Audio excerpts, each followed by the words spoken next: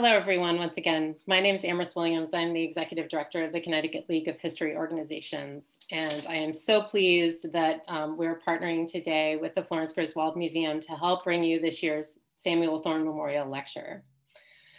For those of you who aren't familiar with the League, the Connecticut League of History Organizations was established in 1950, and for 70 years we have been Connecticut's history and heritage community support network, providing training, resources, opportunities to meet and connect for all those who share the materials and resources and stories of our state's past. We are pleased to have the Florence Griswold Museum as members of CLHO, and we're really happy to be helping to bring this wonderful event to you on this very exciting and historic day. Before we begin, I just wanted to say a couple of things. We'll be using the chat to moderate the question and answer once our presenter is finished with his presentation. So take a moment to locate the chat feature in Zoom if you haven't done so already. With no further ado, I'd like to hand things over to Becky Beaulieu. Thanks, Amherst. Good evening, everyone. I'm Becky Beaulieu, Director of the Florence Griswold Museum. Welcome to our first virtual Samuel Thorne Memorial Lecture, which we are able to offer along with our friends at CLHO.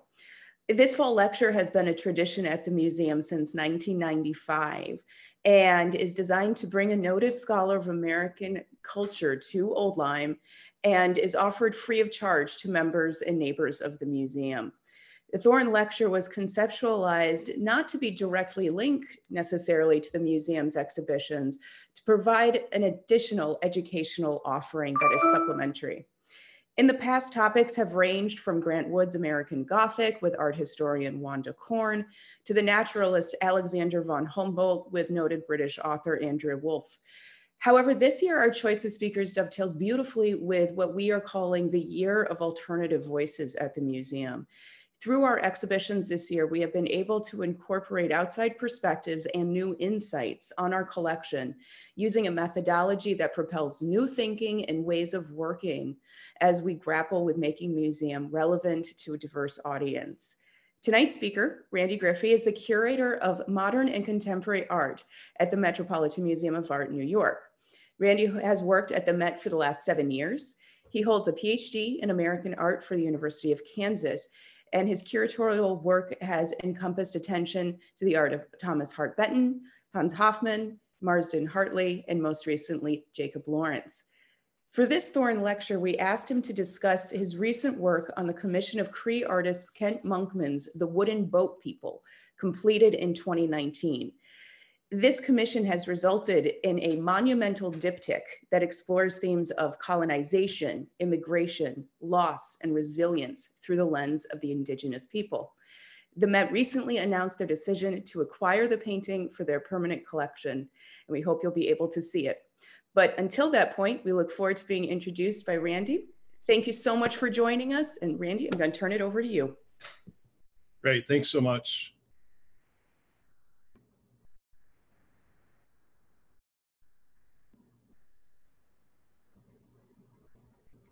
Thank you, Becky, and thank you to everyone involved in tonight's gathering, including David, who I think maybe made the initial outreach and expressed interest in this topic. And I'm super gratified to present this project to all of you. Thank you for your interest in it.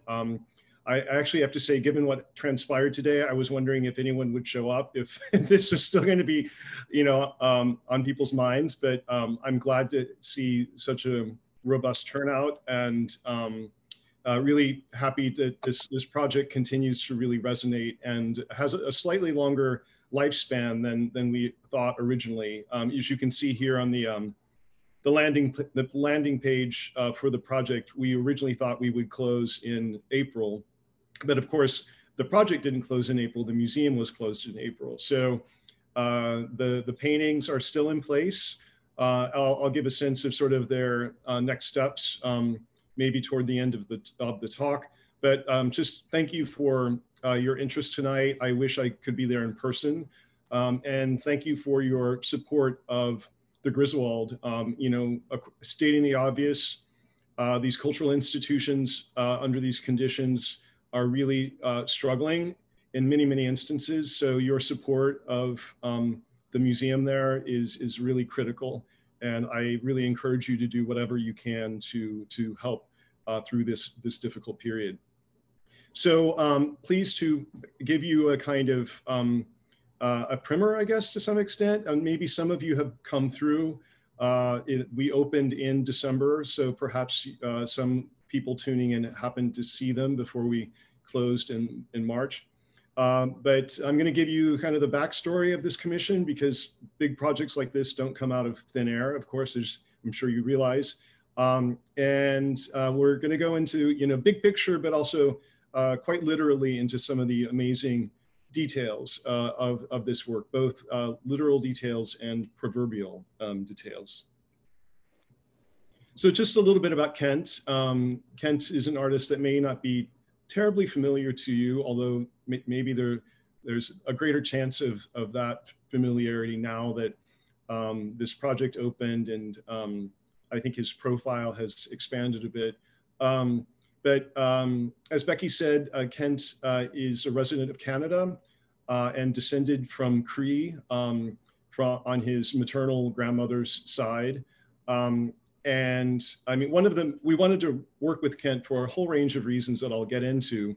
But the larger backstory there was that our newish, although not so new now, but director, Max Holein, came on board in the summer of 2018. And his appointment was accompanied by a new spate of commissions, annual commissions by contemporary artists responding to the Met's collection, responding to the Met's spaces. And I had been looking for an opportunity to work with Kent. And it turned out that the Great Hall Commission just kind of landed perfectly as the opportunity to work with Kent for reasons, again, I'll get into. Kent originally came on my radar in the context of planning for an exhibition called the Plains Indians, Artists of Earth and Sky, because the Met was adding a modern and contemporary section to that traveling exhibition, which stopped chronologically really around 1920 or so. And the Met did not want to mount the show and give the impression that Plains Indian culture had no contemporary touchstone or life. So we were considering Kent in that context, but he did not in the end make the final cut, which disappointed me. But then it also planted this seed that we needed to work with him in some capacity. And one reason we wanted to work with him is that the Met is particularly inclined to work with contemporary artists who are engaged in the history of art, because we have the context of those historic collections to provide the context for artists like Kerry James Marshall or any number of others who are really mining the history of art history, and Kent really fit that bill. We also have been trying to expand Indigenous narratives in the museum. You may know that the American Wing now features the named Diker collection of Native American art on the first floor of the American Wing. So, better late than never, but there's finally Native American art in the American Wing at the Met. And so this commission was also an opportunity to expand on the American Wing presentation to show issues around indigeneity, experience, identity, et cetera, in the contemporary art and in this very prominent and symbolic space of the Great Hall. I'm of course, I'm not unbiased and super proud of this project, but also this was a bit out of the box for the Met because New York was not his, he doesn't live in New York, he doesn't even have New York gallery representation, and has really made a career for himself outside of the kind of network of the New York gallery system. So I've always appreciated how, in a way, that this project was very out of the box for the Met, and very, very bold, even daring in certain ways that again, I'm very proud of, I will confess. So one of the ways in which I really became interested in Kent was learning that he early on was an abstract artist.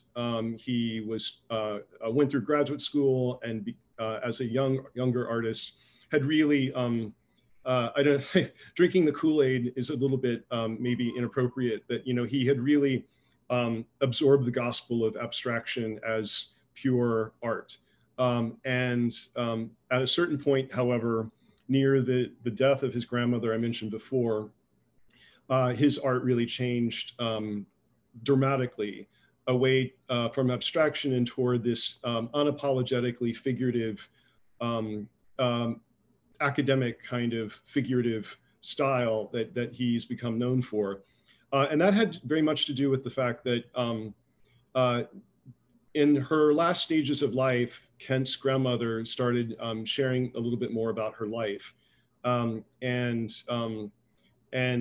she had endured the Canadian residential school system, which you may or may not know. This was something I didn't know, but it's a religiously affiliated national school system that was basically part of the colonial project of New France eventually, in that that basically is a system in place through these schools to civilize the Indigenous people of what we now know as Canada. And this is a great cultural reckoning even today in Canada because of the loss of language and custom and stories and culture. So, and then Kent, who always harbored a love of like what we think of as canonical art history, of Western and American art history, started to devote himself to reinserting and to inserting Indigenous narratives into the kind of grand manner, the grand master narrative of Western American art. So using the language in the sense of especially academic and history painting to really propel Indigenous narratives, experiences, and identities, basically using this revered language of European academic and history painting to exalt these narratives that had been really obscured or eliminated. A bit more backstory that I actually haven't shared that much, which is a bit, I guess, more personal, was that the first time I went to the Met, and keeping in mind I didn't really grow up around here, so it took a while for me to get to the Met, so my first trip to the Met really wasn't until maybe 1990, when I was starting graduate school at KU. When I first arrived in that Great Hall, this was one of the things I saw, which is Pierre-Auguste Cotte, the Storm 1980. So this very traditional French academic painting, basically Cotte, I think, was a kind of lesser like William Adolphe Bouguereau. I mean, he's sort of in that orbit. But this was hanging prominently in the Great Hall. And for that reason, I've always associated the Great Hall with this kind of work. Tapestries have hung in there. Other kinds of art have hung over time. I suspect visitors on the call tonight remember seeing a whole range of different things in there. Not too much contemporary art though. Often, you know, pretty traditional work like this. But then I remembered that Kent had already made reference to this painting. Again, the first painting I remember seeing in the Great Hall, in this work from 2004, The Impending Storm. And it's a little hard maybe to make out from where you are, but he has shrunk the couple that's fleeing the storm, and they're in the lower left-hand corner. And here, of course, the storm is meant to be very allegorical about, I think, a coming genocide for Indigenous people as a result of European colonization. But also in this case, the female figure that's in the 1880 storm has been replaced by Kent's alter ego, Mischief Eagle Testicle, who appears really prominently in the Met's diptych. And we'll talk more about Mischief, and you'll actually see Mischief in action in just a minute. But even more prominently, I knew that Kent had made really powerful direct reference to this Bierstadt, Landers Peak, in the Met's collection in Die Indianer from 2014 here. And Kent went through a period of not only making reference to and engaging with the history of French academic painting, but also what we think of as sort of Hudson River School or second generation Hudson River School, like Bierstadt, and these operatic Western landscapes, which often seem so empty. So when Kent talks about this kind of work, he talks about this kind of work by Bierstadt and others as giving a kind of permission to move into this landscape, that it's a landscape that's empty, that is inviting colonization. And so when his work, like one of our paintings, seems kind of overstuffed with figures, it's meant to be a kind of response to the vastness and the emptiness of works like this by Bierstadt. So there's this installation view, which I have to say still kind of takes my breath away. But again, I know that I'm not without bias here. As Becky said, the commission with Kent culminated with these two monumental paintings that are intended as a diptych, a sort of before and after scenario in broad strokes. And we'll get into individual paintings in a few minutes, but I want to actually give, here's a quick view of both. So the first is the one on the left is welcoming the newcomers. We're going to just take a quick look and then come back in a minute to talk a little more in depth. And then Resurgence of the People, which is the painting on the right of the doors, as you saw in that installation view. So we'll come back to these, but for the moment, I want to give Kent the opportunity to also introduce this body of work to you, and just to hear the artist's voice speak for himself.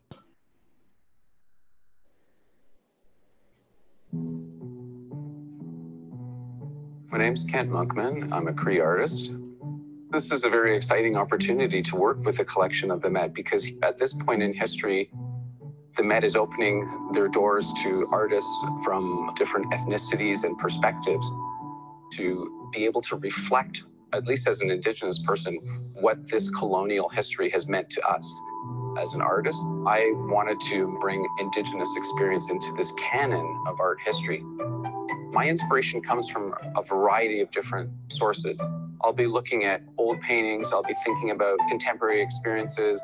I love the language of painting. How does a painter describe grief? How does a painter describe ecstasy? How do they describe human emotion?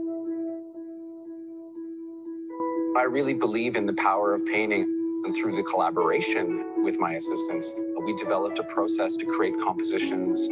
From the initial pencil sketch, we start to identify who the characters are. We then moved into a photography stage. We brought models in and created a photo shoot. We then moved to canvas. And then eventually it's just me left on the canvas by myself. That's when I really pulled everything all together. And something that I've been looking at in my art practice for many years are the paintings or sculptures made by the settler artists who were looking at Indigenous people. And it's always this romantic view of the vanishing race. In fact, we're very much alive. My work really is refuting those themes of disappearance. There's elements of camp in my work. There's elements of Indigenous history. When I created Mischief Eagle Testicle, I wanted an artistic persona that could travel through time to reverse the gaze and look back at European settlers that could really speak to Cree values. We had our own ideas of gender and sexuality that didn't fit the male-female binary. Mischief is a legendary being. She really embodies a sense of humor, a playfulness, a relationship to mythologies and history. We have a lot of humor in our stories, and Mischief allows me to bring the humor even through some very dark chapters of our experience. Looking at the Emmanuel Leutze painting, Washington Crossing the Delaware, he's the hero of that painting. And I wanted Mischief to be the hero of my two paintings. I wanted to make a monumental painting that really reflected on Indigenous perspective to give it that same importance. The title of this exhibition is Mistiko, the wooden boat people, which is a Cree word to describe when the French arrived. They arrived in wooden boats. The two paintings together really speak about the arrivals and migrations and displacements of people around the world. And the Great Hall is this place of people entering and people leaving. The left painting, welcoming the newcomers, Mischief is literally bending over to assist people arriving to North America. That has to do with generosity. In the second painting, Resurgence of the People, Mischief is commanding this boat, which looks a lot like a migrant vessel. And many people across the world are being displaced from their own lands. Mischief is leading this resurgence of the people to represent a return to our languages and a return to our traditions. I love the capacity for painting to tell a story. I've always been drawn to history painting because so many Indigenous experiences were never portrayed. This was an opportunity to engage with this master narrative, to reflect on it, and to offer perspectives that come from the outside.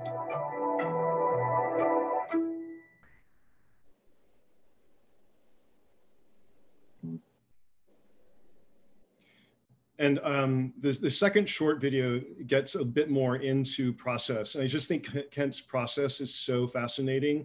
And especially if we have artists tuning in, hopefully this will be especially interesting to you all. And also just Kent is so good about talking about his own work that I find some of these videos to be pretty irresistible. After I absorbed all of that material, I started to work on sketches, that stage where I start to really composite all of the different ideas and themes and stitch the references to the different works together. And what I do here in my studio with my team is we go through each composition, through each drawing, and decide who each character is. We identify who all the characters are. And then we set about on a process to cast all of the different models that we bring in, and they're costumed, and then we shoot digital photographs. One of the advantages is that I have control over every aspect of this composition. Costumes are carefully selected, they're styled in a very specific way. And so my eye is on this entire process. And as I give these images to the painters, I can be assured that they have exactly what I had in mind in terms of the vision for the piece. I found that the painters that I admire, there was a process, there are stages to getting to that large-scale painting. The idea is to really work through all your compositional issues on a smaller scale, and by the time you get to the big painting, you have a roadmap. It's like having a really strong plan to get to your final composition. The Great Hall is so vast that in order to really hold that space, the paintings had to be huge. I have about 18 assistants that cover a broad range of jobs and responsibilities in my studio, from administrative work all the way up to painting and fabrication. Your career is only going to advance as far as the amount of work that you can produce and the quality of work. So it was a way to enable myself to create more of the work that I wanted to create and to be more efficient at disseminating the work. It actually frees up my time for the creative part of what this is all about. The very core of this is about thinking about the ideas, the themes. It's incredible to collaborate with other artists. To have 18 other minds and hands all assisting means that the end result is greater because of the collaboration.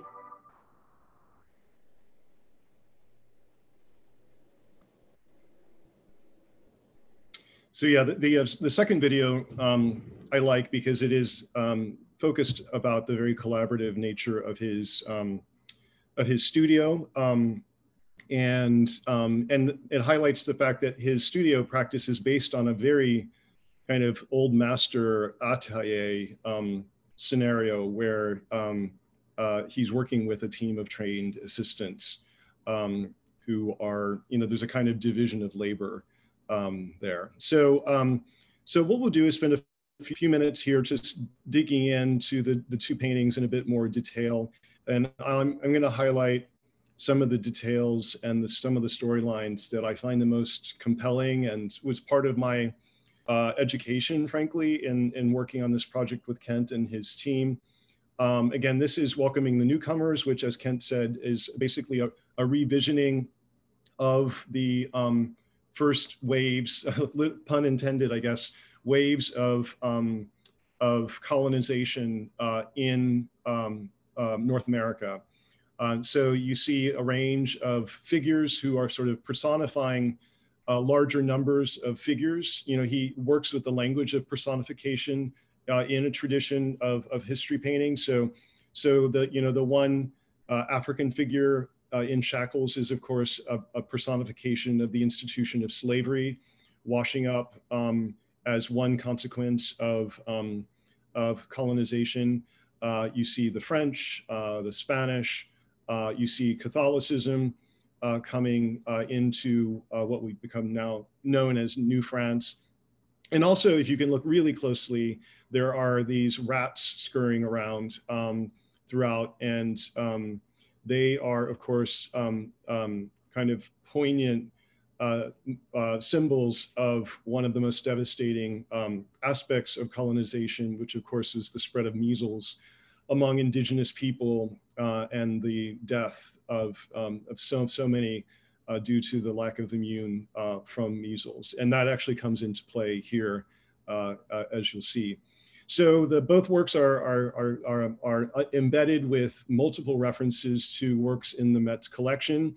As Kent said, many of those works have to do with representations of indigenous people by settler artists, by European and American artists, I guess, both paintings and sculptures. On the far left of this panel, if you see the seated figure with the red feathered plume head dress, that's a reference to the Hiawatha sculpture, the Augustus St. Gaudens sculpture that Miss Chief was engaging with in the video early on, and references throughout the Met's collection well and beyond that. So we're just going to take a look at some of these references and talk a little bit about why Kent gravitated to them.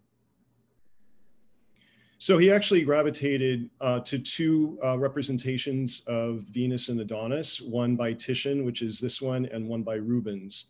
So the couple engaged in the foreground, or really in the center of Welcoming the Newcomers, is an indigenous recapitulation of the classic Greek story of Venus and Adonis. And I mean, he fundamentally loves Old Master painting to begin with, but this subject is of interest to him because Adonis is leaving to go on a hunt, which, as you may know, doesn't go so well for him, which is one of the reasons Venus is imploring him to stay, which he doesn't because he's a typical man, I guess. So anyway, but so Kent again is creating an indigenous Venus and Adonis, god and a demigod, so that they register really on that same mythic plane. You don't see here, but her back has detail of the most beautiful tattooing from the details that Kent has provided here and his team are all based on very intensive research and based on authentic models, which of course is also part of his corrective project, is because so much of the work he's engaging with is wildly imaginative and misrepresenting indigenous costume, etc. Oh, and just to say too that the theme of the hunt is meaningful to Kent too, because it relates to the early economy between Europe and North America, and the economies between indigenous people and colonizers themselves for pelts. And in fact, there's a cute beaver that appears, and beaver pelts were really currency. So this is a really harrowing adaptation of a painting by Delacroix in the Met's collection, which you see on the right, Eugène Delacroix's The Natchez, which is a story based on, or drawn from a novel by Chateaubriand. And the narrative here, which again is very grim, which is why the camp value of Kent's work is an almost necessity, because the work otherwise is very, very dark. But the story of the Natchez is that this couple has given birth to a baby that you see here that is immediately begins to die. And that is because the mother's milk won't sustain it, because she herself is so filled with misery over the inevitable demise of her people.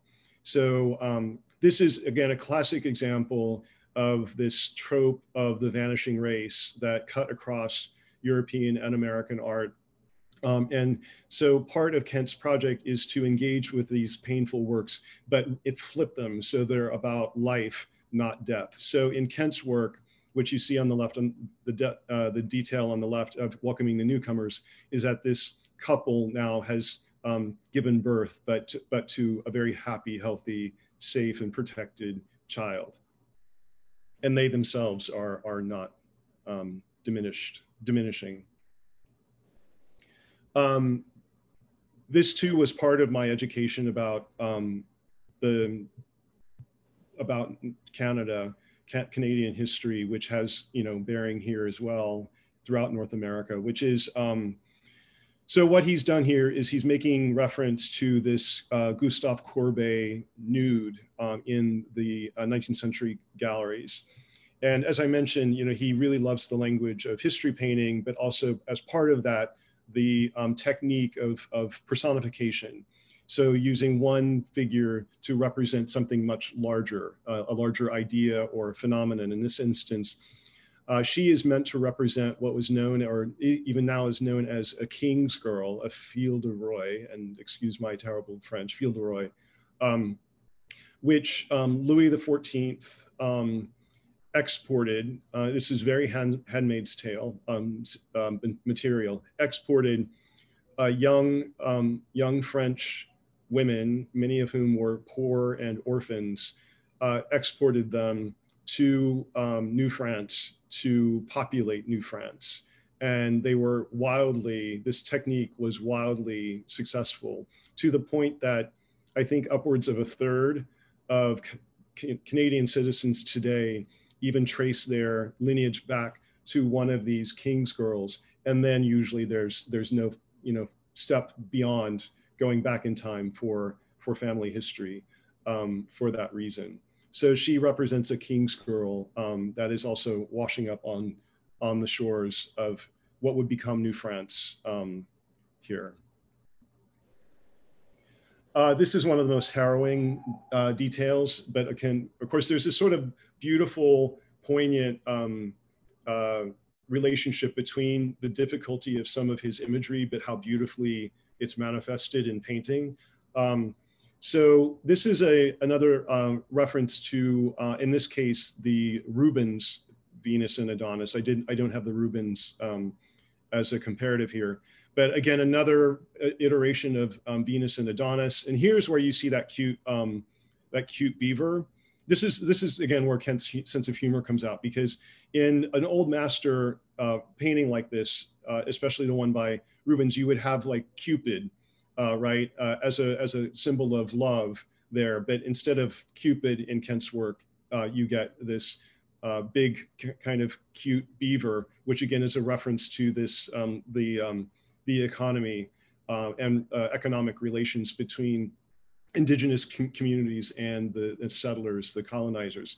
And this is a couple that you can probably discern consists of an indigenous woman and this blonde European, you can see with his blue jeans, his dungarees, or whatever you would call them, engaged as Venus and Adonis. So he's making reference there, of course, to interracial relationships that developed between indigenous people and colonizers. But he's also making a reference to something else, which you can't quite make out in the image. And it's even lost a little bit in the Great Hall because it's very fine. her likeness is based on this portrait in the American wing by the American portrait painter Henry Inman. So he, again, studied the collection, and this is, you know, him deep diving into the collection and making reference to this portrait of Eagle of Delight by Henry Inman. And Kent and his team, who are, you know, very devoted to the research of their work, learned that as you might, well, you wouldn't expect, but they determined that unfortunately she did subsequently succumb to the measles plague. And so they are actually painting her likeness here, but she is covered with measles. And that's really why she's distraught. And because she doesn't understand what's happening to her, and she's terrified. And, you know, if you detect a little bit of hesitation on his part, that may also be the case. So it's, you know, this is some pretty tough stuff, but really, again, telling the history of North American, an early North American history through the lens of an Indigenous perspective in a very grand, powerful way. And mistiko siwak, the commission's title, as Kent mentioned, is a Cree word for wooden boat people. Well, it translates from the Cree to wooden boat people, which was basically what they, what Cree people referred to the French, who came over on wooden boats, and you can see some of them here not being so successful at this moment. You can see one of those little rats on the boat to the left, and, you know, nice little nod to Winslow Homer with the painting by Winslow Homer. Its title is out of my head at the second, but in the Met's collection. So, but the mistiko siwak really then became a reference to all types of European colonization, not just the French. So I'm just checking in on time. So this is the second picture, Resurgence of the People, where Mischief, whereas Mischief was helping assist people washing up on the shores in the first painting. Here, Mischief is shown, again, taking the place of Washington in Washington Crossing the Delaware, the iconic work in the Met's collection, as an emblem, as a kind of personification of resilience, which is really what this picture is about, resilience under and against terrible odds. Let's see, I think I have a few, yeah, of course, the clear reference here is to Washington Crossing the Delaware. And, you know, just a work that has been presumed to sort of retell a historical narrative in a factual way, which of course it's highly not. But the details here, again, just like the other picture, like spectacular. And many of the figures in this painting are people in Kent's life, including, I think I have, so this is a recapitulation of one of the paintings that was shown in the promo video of this family unit. This depiction of mothers with their children is also a reference to the Canadian school system I talked about before, which tore these families apart. And so again, so Kent's mission is in a way in his art to reunite families. And in this case, the likeness of the little kid flipping over backwards in the gray sweater is Kent's godson. So this is a very personal, especially very personal painting for him. And just as a way of finishing up and opening up for a bit of Q&A and discussion, I hope, just there are references and resources online that we created for the exhibition that I hope you might seek out, including this long article, which goes into a bit more detail than I have time to tonight, of Kent Monkman Reverses Art History's Colonial Gaze. And I'm just ever perpetually gratified for the public reception of this work, which again, this was a little bit daring for the Met's perspective. I mean, early on, there was some concern about, you know, the nudity in the Great Hall, a kind of a public space. Ostensibly, you don't have to pay anything to come into the Great Hall. And interestingly, there was never really any dust up about all the nudity, which of course was all coming from the Met's collection at any rate.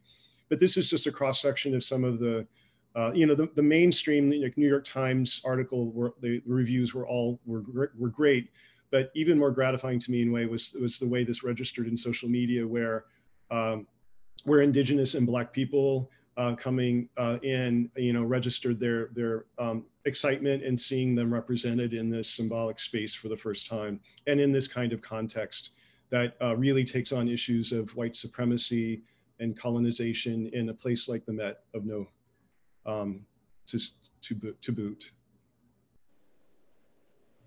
So with that, I think I think we have a bit. I know that we have sort of a hard stop, maybe at 6, but we do have time, yes, for some questions. Great, thank you, Randy. We have at least one. I invite anyone who has a question for our speaker to raise your hand, or if you want to pop something in the chat, I'll pose the question myself, but you're also welcome to raise your hand or, indicate that you would like to ask a question in the chat, and I can call on you and you can ask your question, with your face and voice. So we have a question from Rhonda about what is the symbolism of the high heels? Oh, yeah, I'm sorry I skipped that. It's a fairly obvious detail. Those are very, I know next to nothing about haute couture, so, I had to learn this too. But those are distinctive, like the red the red under the shoe is a signifier of a very fancy French brand of shoe called Christian Louboutin. And so in a way, it's highlighting mischief in a kind of camp sit, like she has proximity to contemporary culture, that she's time traveling across time, but also I guess she likes nice things. But it's also the fact that it's a French brand also is folded into this longer historical kind of dialectic between the French and the indigenous people of North America. Yeah, thank you for that question. I had to learn that bit myself. Great. It also seems to be like this playing with gender too, yeah, that he was talking about in one of the videos that you showed. Yeah, exactly. It works in that way because it's yeah, as Kent said in the video, that mischief is a creation out of the longer tradition of a non-binary, two-spirited indigenous person who is often exalted in indigenous communities, and also ran very much against a kind of European model of your man or woman and your, that thing. So. Donna has a question. Many of the white people are truly stark white, she says. Is that to emphasize the difference with the native peoples depicted here? I mean, that's a really good call. I mean, the white figures who are white do stand out distinctly as white. So yes, especially that blonde guy, right, is, and so I think there is an intent to highlight difference, but there are references to race mixing, of course, throughout as well, and more of a spectrum of skin color. I just didn't, I guess, didn't happen not to show those in detail. I think it's interesting, following up on Donna's question, it seems really interesting that, one of the things you were talking about is how he's trying to flip these other depictions of indigenous people as sickly or fading away. And actually, to me, the white figures in the paintings are the ones who look sickly. Well, in one detail I didn't show, but the upper left-hand corner of, and it's not about being sickly, but it's about being morally sick, and that the figures in the upper left-hand corner of Resurgence of the People, you may have noticed, are so the water levels are rising in that second painting due to global warming, and you can tell the water is brackish compared to the water in Welcoming the Newcomers. But in a little piece of land that is quickly diminishing is a scary group of white supremacists, and so so that's also part of this this critique, and that kind of white supremacy as being a legacy of early colonial history. We had a couple of questions about the fate of these paintings. Is this going to be permanently on display in the Great Hall? Well, again, I'm glad that came up because, yeah, people are always curious of about what's next. So we were meant to close the commission, as I mentioned, in April. And then, of course, the museum itself was closed until the end of August. So when we reopened with the Great Hall Commission still in place, and I was happy about that. We started working on acquiring them. And so they are collection objects now, which is also great. We started conversations with the Montreal Museum of Fine Arts in Montreal, which is very keen to show Kent's work. And they have great work by Kent in the collection already, but they're a bit of a standard bearer since Kent has become, you know, such a rock star for Canadian art generally. And so we've been in conversation about lending them because there are other commissions kind of in queue for the Great Hall. And so they can't stay there indefinitely. And we aren't quite ready to show them anywhere else. We don't quite, that's going to take some planning. It's like, where do we show them in the wing, in the modern contemporary art wing? We just need time to plan for that. And so we were happy to, especially given how cultural relations, national relations have been between Canada and the US of late. You know, we even started thinking of extending these as a kind of quasi-diplomatic act between the two countries. But the Montreal Museum shut down again. So that loan is on hold, at least until spring. So they're going to be, the upshot, which I'm happy about again, is that they will remain on view in the Great Hall through the spring into March at least. So I do hope that anyone tuning in here who hasn't seen them in person, that maybe gives an opportunity to see them. Amy has another question about the paintings and the acquisition themselves. She's curious what you can tell us about the deliberations around acquiring these pieces for the permanent collection. What was your pitch, and were there any votes against? That's also a great question. You know, those situations can be, as you know, complicated and take a while. No, I think the argument was actually pretty easy to make, to be honest, in this instance. It's not often, but I think the institutional leadership just recognized what this project meant for the institution, and under this larger, and of course now of course the Met has, like other institutions, made public statements about you know, especially in solidarity with African-American citizens, but also, you know, a renewed commitment under, you know, this renewed calls for social justice. And frankly, the Met taking a look at its own colonial history, that this project just really hit so many right marks for us. And the impact was such that we really should not let them come and go. You know, we can't be instrumentalizing Black artists, Indigenous artists. We can't be instrumentalizing them to show their work for, you know, 3 or 4 months and then just let it pass like it's window dressing. We have to demonstrate a real commitment to it by bringing works into the collection. So it actually, that under the circumstances, which of course are circumstances none of us would desire or predict, the case was pretty easily made. And the other element there was the funding, which came from the Sobey Foundation in Canada, which is one of the biggest philanthropic organizations in Canada. And Donald Sobey is a big patron of Kent's and really wanted to see Kent's work land permanently in the Met's collection. So luckily we had funding for it from outside.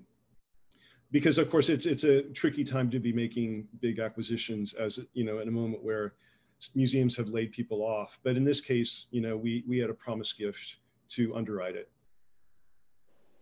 Great. There's actually a perfect follow-up question to this from Sydney. Does the Met have plans for acquiring more works by contemporary Indigenous artists? I mean, I don't know what my colleagues might have brewing, but we're certainly, well, also, I mean, in addition to that, I'd say that, you know, the Met, as you may have read, hired its first Native curator in the American wing, Patricia Norby, which is a great sign of change. And so these issues permeate not only the collection, but, you know, staffing as well. And so, yeah, and I think that also, we do have more work by Indigenous modern contemporary artists in the collection than we often show. So I think part of the equation too, part of the solution is showing more of the work that we have. But none of that work is anything like, the kind of work that Kent does that is so engaged in the history of art. We had a question from Donna about the military figures in the second painting and what they signify. Well, it's a range of militarized figures, and including one figure that has NYPD emblazoned across his chest.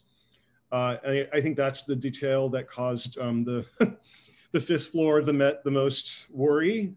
Of course, we have patrol out on Fifth Avenue from a unit of the NYPD. So that detail was.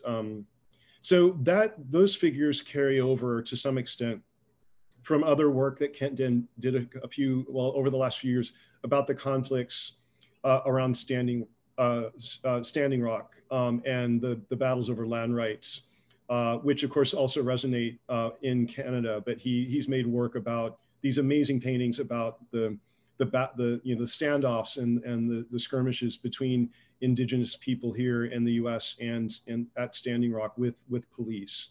So, and again, in the wake of George Floyd's murder and Breonna Taylor and all of that, I mean, his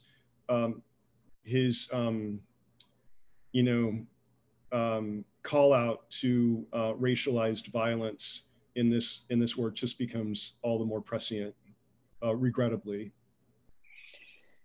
Kathy was curious how long the entire project took, and are you also acquiring the preparatory drawings and photographs as part of what the Met is acquiring?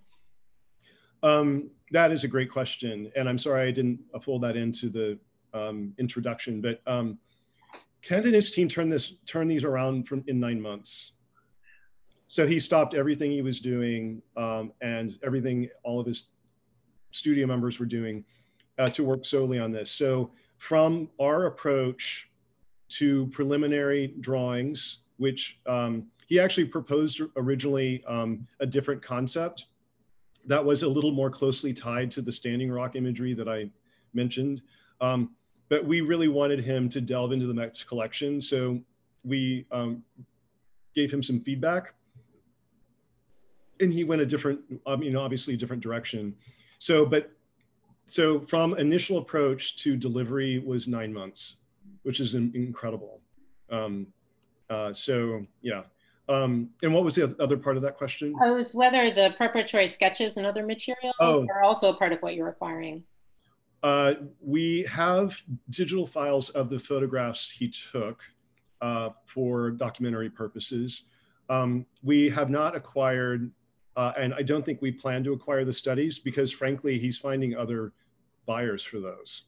I mean, Kent's, like many of our, so many great artists are not also quite smart for business, but there's an economic consideration built into doing those smaller scale works because they become desirable for domestic settings and as a connection to the final large work.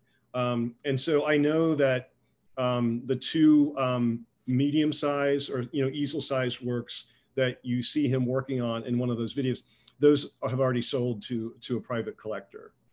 So he's bright, but he has a lot of people to support, and I think that unless something changed at some point, even under COVID and shutdown and economic, he held on to all of his studio members, and I think that the payday he received when the Met acquired the work through the Sobey Foundation helped to sustain a lot of people working in his studio. Great, thank you. We just have a couple more questions here. Chris was curious if you could say a bit more about the context for the first video that you showed. I think the one depicting Mischief, him dressed up as Mischief. Was that a work of performance art that he also did in the museum? Yeah, thanks for that question too, because Kent doesn't necessarily only think of himself as a painter. He's worked in installation, he's worked, and he has this performative element as Mischief. And, yeah, the very memorable raucous opening of the commission that night, which was packed in the big auditorium. People may know that overflowed, in fact, was Miss Chief reading from Miss Chief's autobiography, which will come out this year, where she talks about moving through time and space, and she decolonizes history through love. So she has these passionate affairs with people like John McStanley, who was one of the Indian painters. Even has relations with folks like Andrew Jackson. So she is she herself is a kind of Venus figure, who in this case decolonizes through love and sex. So some of Kent's work gets pretty explicit, so here we negotiated with him a bit about levels of appropriateness for the Great Hall where kids are coming through and stuff, but he's really very easy to work with around those issues. I think an appropriate closing question from Shelby: how does the Met plan to continue highlighting Indigenous voices and other marginalized narratives? Well, I mean, that's a great question. And again, I don't have, I usually resist like projecting into the future too much, because, things always change. But by virtue of the Diker collection in the American Wing and the activities and curatorial initiatives of Patricia Norby, there will be, ongoing engagement with that body of work. But also those are opportunities to extend those narratives into the contemporary time that we're in. And so I'm sure that, this is where I wish Patricia were on the call for me, because, she will pick up the reins, because she's not just necessarily tucked away in the American Wing dealing with like historic art. She's going to be very much engaged with Indigenous communities, contemporary Indigenous artists. And, I'm sure there'll be a lot of collaboration between modern and contemporary and Patricia in the American Wing moving forward. So yeah, it's something that it's just going to be baked more into the cake that is the Met, more than it has been before, for sure. Thank you so much. Becky, if you're still with us, do you have anything you want to say in closing?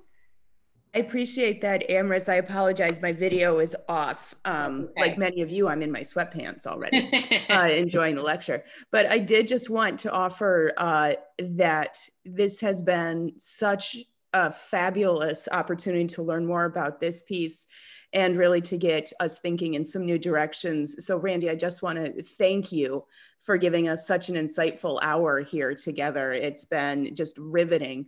I also wanted to take the opportunity as we close here to remind everyone, if you did not know, to share that today we opened our new exhibition at the museum. It's entitled Expanding Horizons, Celebrating 20 Years of the Hartford Steam Boiler Collection. Oh. And it's a wonderful opportunity for us to be looking at the transformative gift from the Hartford Steam Boiler Collection that was received 20 years ago. And it's really a collaboration with 20 scholars from a variety of fields and perspectives, responding to the collection and providing new scholarship on it. So that's a wonderful show that we really hope you'll be able to join us for. So again, thank you, Randy. This is another wonderful addition to our library of incredible Samuel Thorne lectures. And because of this recording, we will be able to save it for posterity.